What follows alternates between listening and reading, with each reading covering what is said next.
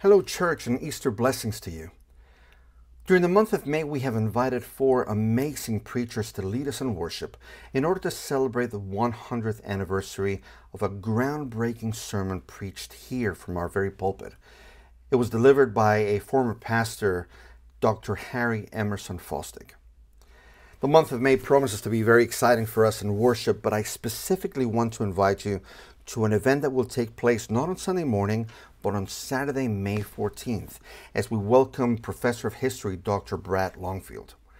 I've invited David Pultz, our church member and church archivist, to tell you a little bit more about it.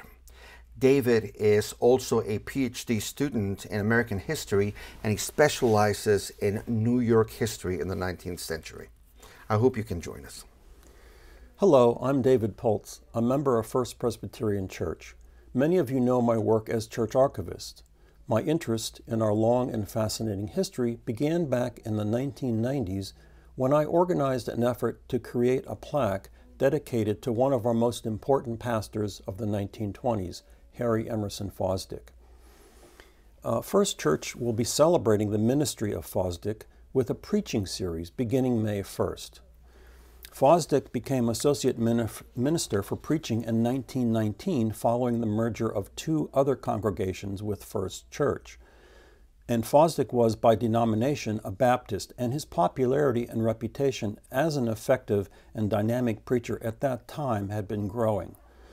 With the dynamic increase in membership that resulted from the merger, First Church saw an opportunity to choose a minister whose progressive views spoke to the uncertainties of the post-World War I era.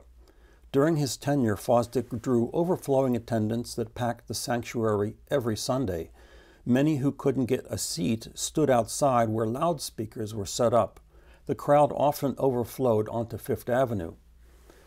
Fosdick's brand of progressive theology and pastoral concern found resonance with many whose faith had been shaken by the war and by the social upheavals of the early 20th century. For Fosdick, the Orthodox Protestantism of the early 19th century or the later 19th century failed to speak to the concerns of the new era, and on May 21, 1922, he preached a sermon titled, "Shall the Fundamentalists Win?"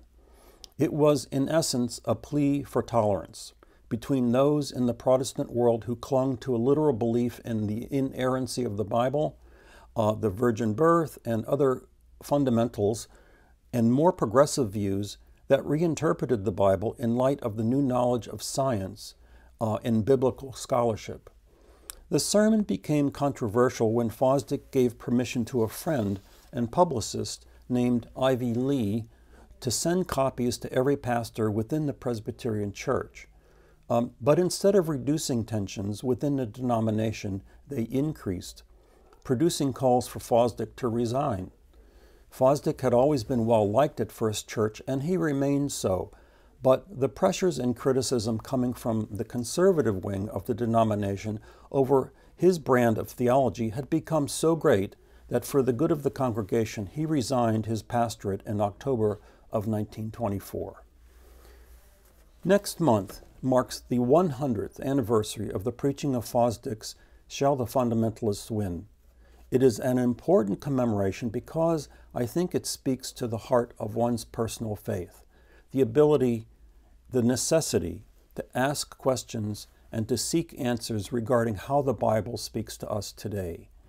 There will be 4 invited preachers during this month-long celebration, but I would like to especially draw your attention to Saturday, May 14, when Bradley J. Longfield, professor of church history at Dubuque Theological Seminary, will give a lecture at 11 a.m. in the church parlor.